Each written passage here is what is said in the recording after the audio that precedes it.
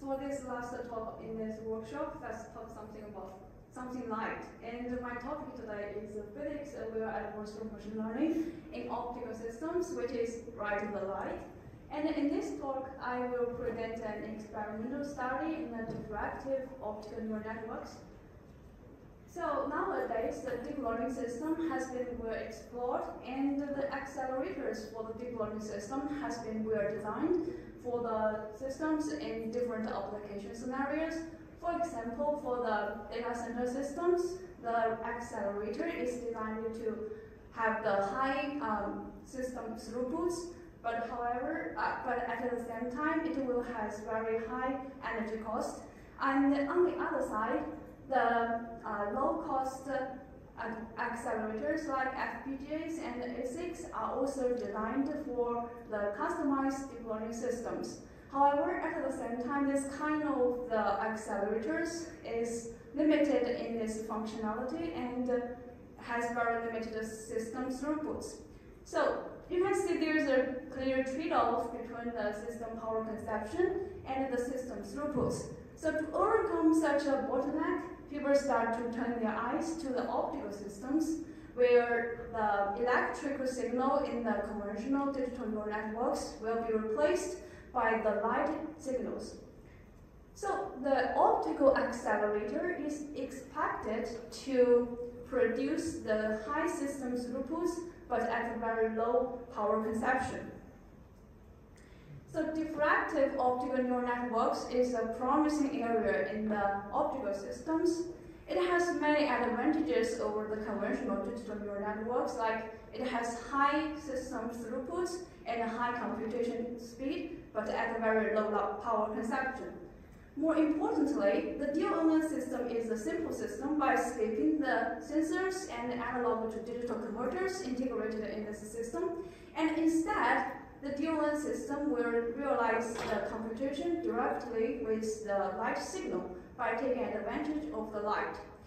So the dual-element system is expected to be applied into many practical applications, especially the security-sensitive applications like airport security scanning, medical image services, which is also mentioned in the Professor Yang's talk, and so on. So we can also see the dual-element system can have the potential to be employed in the all-optical autonomous driving. So these applications usually pose great importance on the integrity of its input data and as well as the robustness of its predictive model, which shows the great importance of our adversarial study in the optical systems. So first of all, we want to ask, what is the adversarial machine learning? And in this work, we focus on the invasion attack, where the attacks will happen at the inference phase with the learned predictive model. For example, the original data can be classified correctly by the predictive model. However, with the adversarial attacks applied to the original data, the adversarial sample will confuse its predictive model and force it to produce the wrong prediction result. So there have been many existing adversarial algorithms designed for the conventional digital neural networks, and they mainly fall into two categories, which is a black box attack and the white box attack. In our work here, we focus on the white box attack, where the adversarial algorithms will have full knowledge about the predictive model, including the training data and the learning algorithms. So next, let me give you some more detailed knowledge about the dual-element system. As you can see from this illustration figure, the dual-element system is composed of the input plane, diffractive layers, and the detector plane. And each layers will be separated by the diffraction distance z to provide the free space light diffraction. And second, the dual-element system will encode the information on the light signal, where the light signal is usually described in complex domain in physics. So to be consistent with the physical description of the light signal, and to get a more accurate emulation of the dual-element system, the whole DO1 system is also described in complex domain. And the third, as you can see from this enlarged detail illustration figure, the DO1 system realizes the machine learning task by taking advantage of the light diffraction and the phase modulation of the input light signal. So first of all, we want to encode the information on the light signal. So the original input is usually the digital real number described information, which is extracted from the conventional digital database, like the MINIST dataset. And to make it compatible with the optical system, it is first required to be converted into the complex domain. And in these complex inputs, the real part of this complex number is the digital real number described information from the original input data, and the imaginary part of this complex input is set to be 0, which means the phase information of the input light signal is initialized to be 0, and the input information is encoded on the intensity of the light signal. So next step, the free space diffraction over the diffraction distance d will be applied to the input light signal. And to emulate the analog physical phenomenon, which is the light diffraction here, on the digital computation platforms, we need the mathematical approximation for the light diffraction.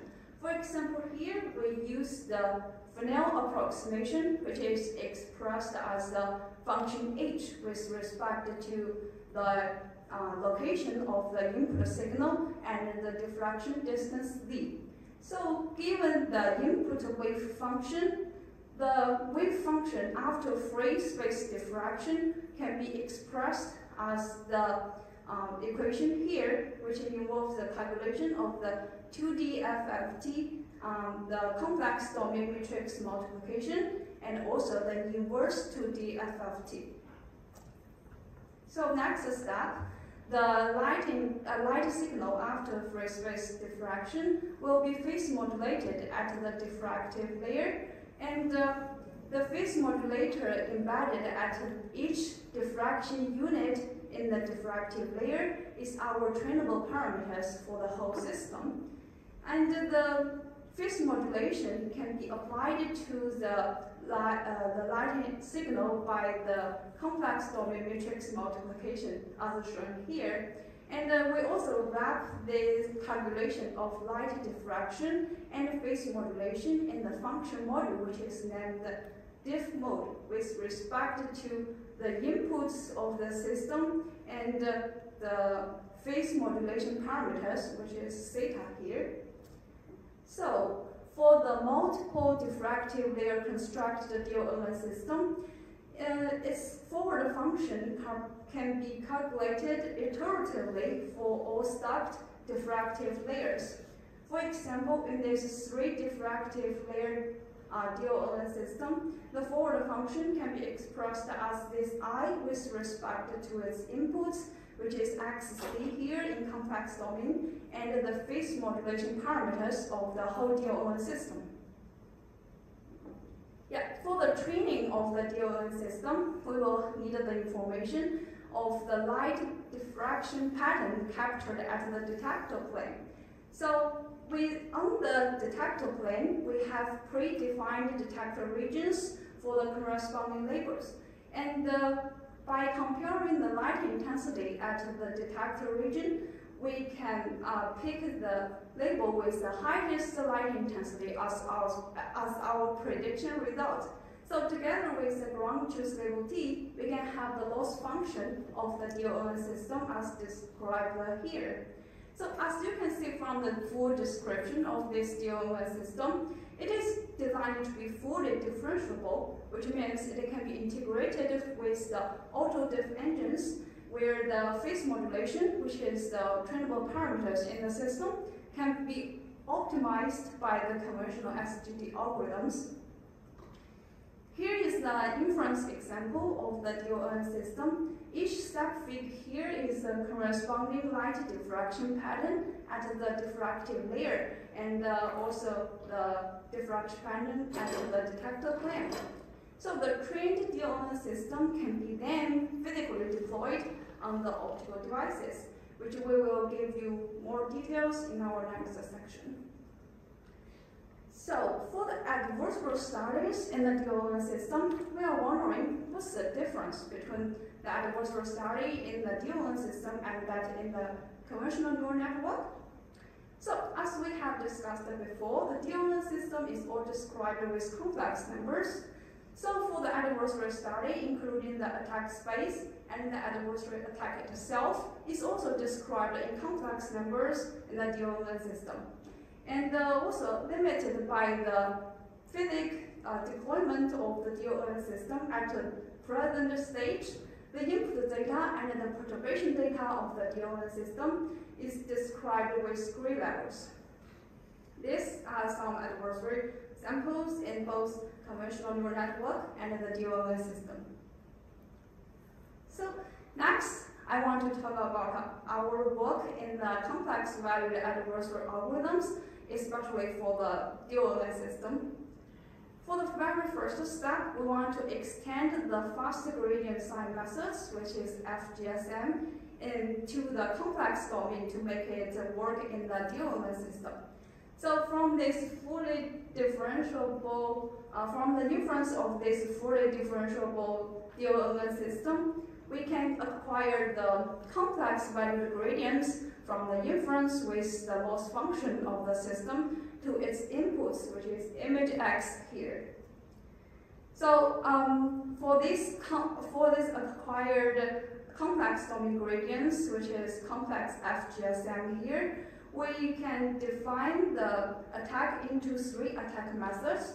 The first one is the real attack, where only the real part of the perturbation data will be applied to the real part of the input data, and the imaginary part is remained the same as the original data.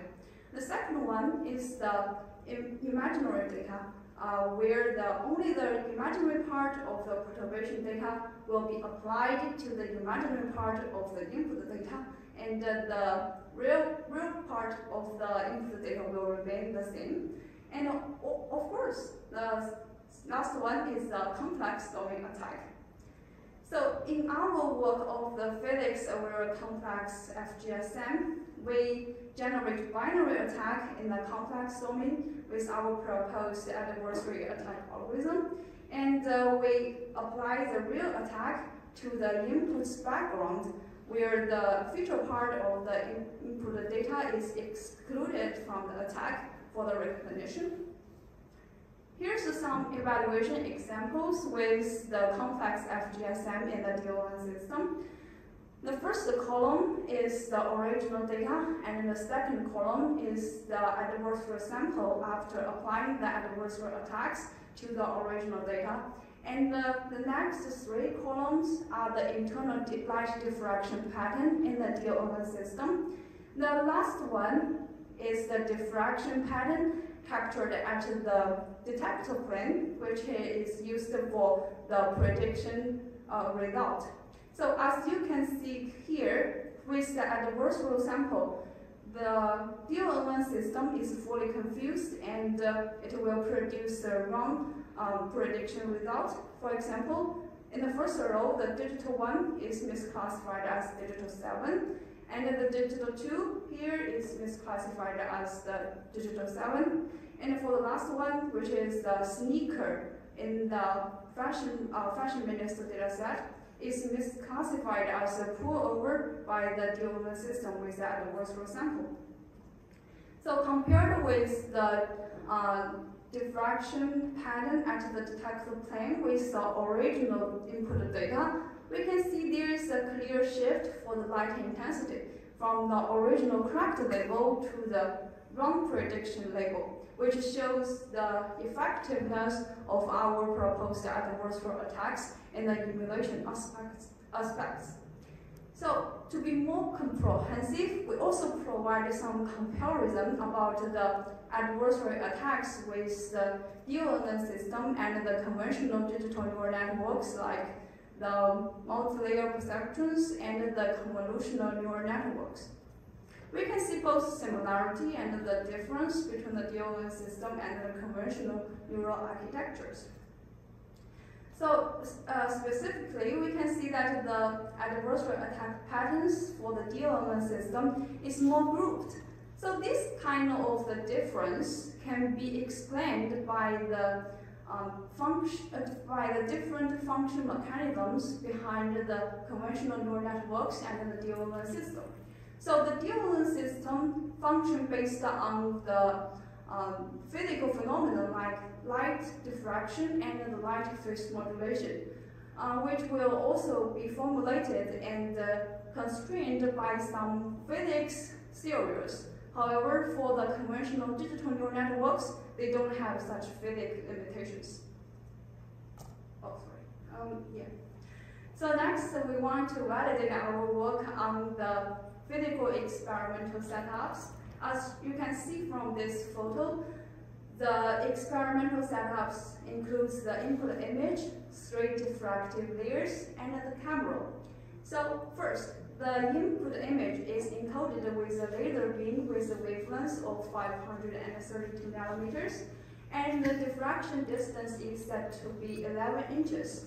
The spatial light modulators are employed as the diffractive layers in our experimental setups, and the half-wave plate and the polarizer are required for the phase mode for the SLMs, which means in this experimental setup, the SLM only provides the phase modulation. And finally, the CMOS camera is employed at the end of the system to capture the light diffraction for the prediction outputs. So first, we want to validate the predictive model with the original input data on our experimental setups. As we can see in this example, we provided the light intensity distribution on the detect plane in both simulation result and the experimental measurements. And the probability fit here is the light intensity distribution ratio on each candidate label. It is also can be regarded as the classification confidence. So in the simulation result of this original input, which is the digital one here, the classification confidence is 0.85, and in the experimental measurements, the confidence is 0.81, which shows nice correlation between our numerical modeling and the physical experimental setups. We further validated such a correlation with more input original data, and the results is shown in this two confusion matrix. So the validation of the predictive model on the experimental setups is the essential step to guarantee the integrity of the gradients extracted from our numerical modeling. Only the gradients is valid on the experimental setups. The adversary attacks like FGSM based on these gradients can be meaningful to be deployed on the experimental setups. So next, with a valid predictive model, we can validate our adversary attacks on the physical experimental setups. So these confusion matrix are the simulation results, which shows the effectiveness of the adversary attacks from the illumination aspect. As you can see, there's a clear accuracy degradation after applying the adversary attacks. So we further provided the detailed analysis of both original input data and the adversary samples in both simulation results and the experimental results. So from this probability analyzed fig, we can see the light intensity is redistributed after applying the adversary attacks. Specifically, you can see the light intensity decreases at the original correct level while increase at the wrong prediction level, which shows the success of our adversary attacks with the adversary algorithms in both simulation and experimental setups. Additionally, we can see the binarization of the input images can distort the object features, and the overall light intensity is weak with the adversary input images. So finally, let me conclude my work in physics-aware adversary analysis in the DLNS system. First, we implement the complex domain FGSM attack in the optical domain, and we demonstrated the complex FGSM in optical machine learning systems like DLNS system. And we also provide a comprehensive adversary comparison between the DLNS system and the conventional digital neural networks. Finally, we verify the algorithm on the physical deployed experiments, which is also the most exciting part of our work. And we see our work to be a motivation for the adversarial studies in complex neural network systems like DLNS system and also other physics-based neural networks. And in the future, we expect more adversary algorithms and the corresponding different defense algorithm and validate them on the physical hardwares in the DLNS system. And that's it. Thank you guys for listening. And you are very welcome to check our work with this preprint paper with this archive link. Thank you. I'm happy to take questions.